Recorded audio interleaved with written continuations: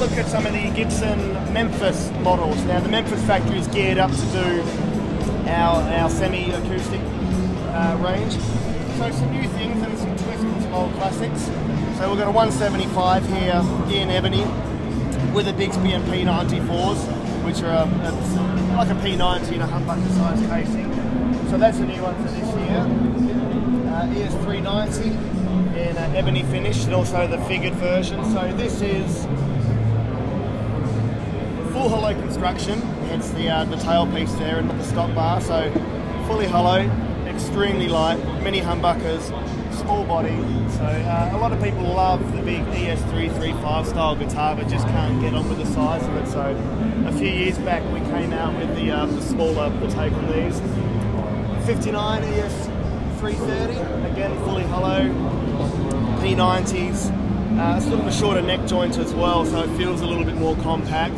That has been one of the most sort of talked about models we've done in the last couple of years. Brand new out, the first time I've sort of shown these off over here, is the new Chris Cornell signature models. Available in two versions. You see the one here in olive green with the Bixby, and it's got our Lollatron amazing sounding electronics pickups in that one, and then also in the Satin Black, which comes with a stock bar and a Tune-o-matic bridge as well. Very limited production. Not exactly sure of the numbers yet, but I don't think they're going to hang around too long. 63 block inlay, 50th anniversary. So this is again an amazing job on the colour of this one. It looks like a lovely old, well cared for original guitar. Sort of the new binding that the Memphis guys are using there.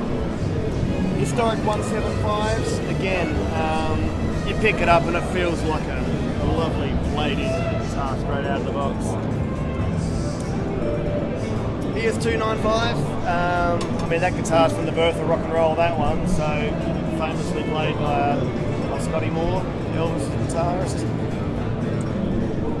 ES335 12 string. Features a coil tap as well, so sometimes people might think that their humbucker is a little bit muddy for a 12 string, so split them down to a single coil. Some of the guys have been using that for demos on the stage in the last couple of days. That sounds fantastic.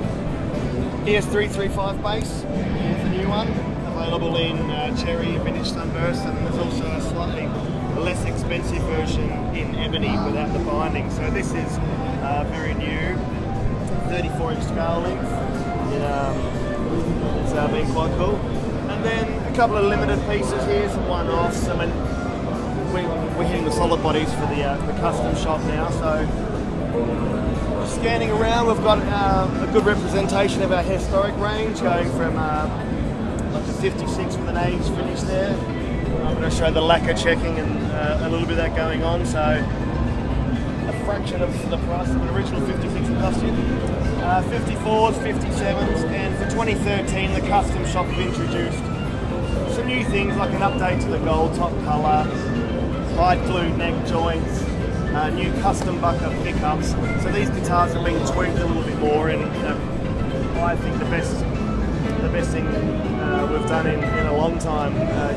Closer to historic with every step they take. So we've got 59s, 58s, and then scanning further around, the always popular Les Paul Custom. You can't do a show without having one of those. And some cool limited run Firebirds as well. So some exciting product from Gibson Custom and Gibson Memphis.